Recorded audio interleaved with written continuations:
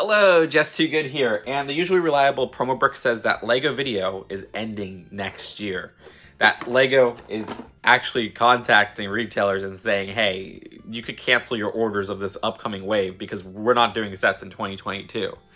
Now, this isn't really a surprise because we all saw it coming. LEGO Vidiyo is just a bad idea.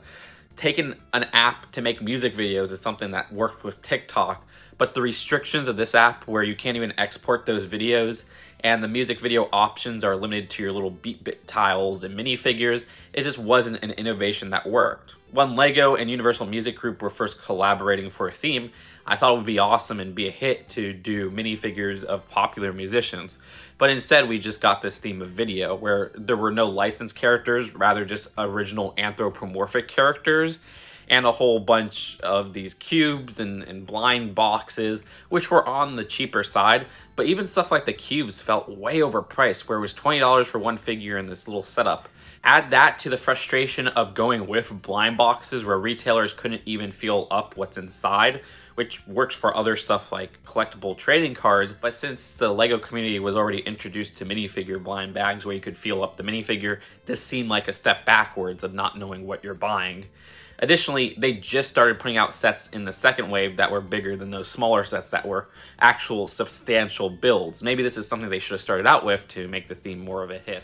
Regardless, LEGO Vidiyo is something that will probably be forgotten by most people, but I will always appreciate those minifigures because there's still so many interesting hair pieces and torsos and prints all around. LEGO really went all out with making the minifigures of this theme stand out, and I really appreciate that.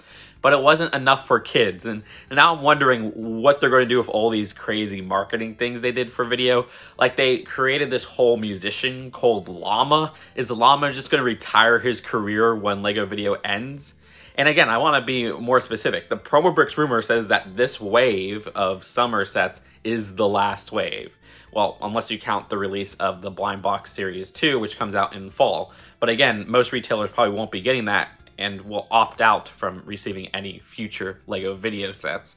So are any of you guys sad that LEGO Vidiyo is done? Did you guys want to see more sets? Personally, I would have liked more minifigures, but out of the water, just the reception of this whole community had to LEGO Vidiyo, I knew it wasn't going to do well, and it's quite unfortunate. And I'll see you guys later. Peace out. Bye.